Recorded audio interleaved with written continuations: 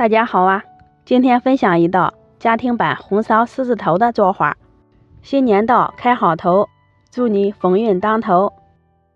先在碗里放1小把花椒，加入姜丝、葱段，倒入开水浸泡10分钟，泡出花椒的香味儿。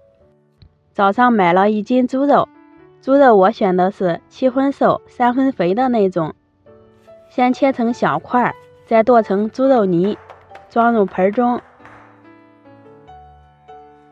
调味我加入了盐、1勺十三香、1勺花椒粉、1勺鸡精、2大勺的生抽、1勺玉米淀粉、1勺面粉，再把泡好的花椒水分次倒进去。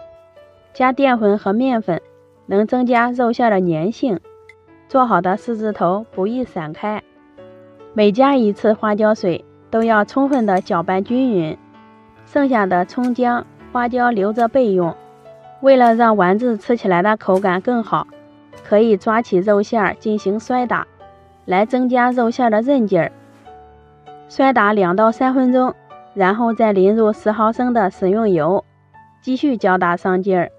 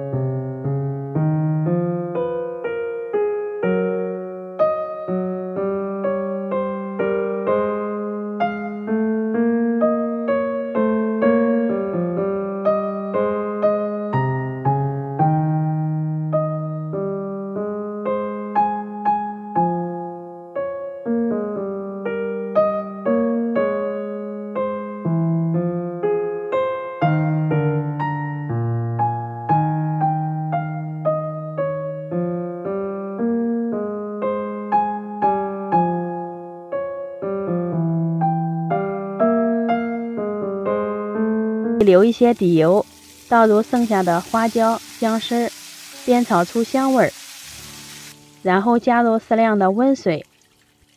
过年做菜的时候，忙的总是少放一些调料，这次用了红烧料，1包就搞定了。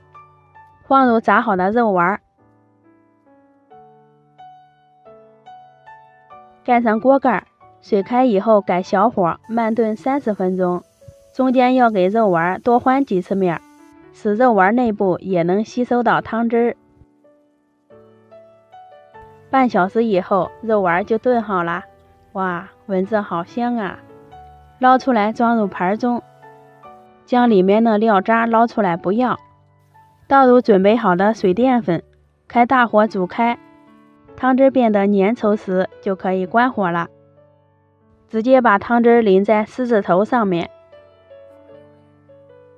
撒一点葱花点缀一下，咱们的红烧狮子头就做好了，色泽红亮，看着就想吃。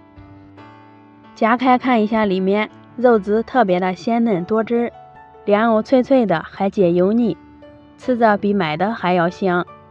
学会以后过年带客人也有面子。喜欢的朋友可以先收藏起来，帮忙转发收藏。谢谢你的观看，我是娟子，咱们下期见。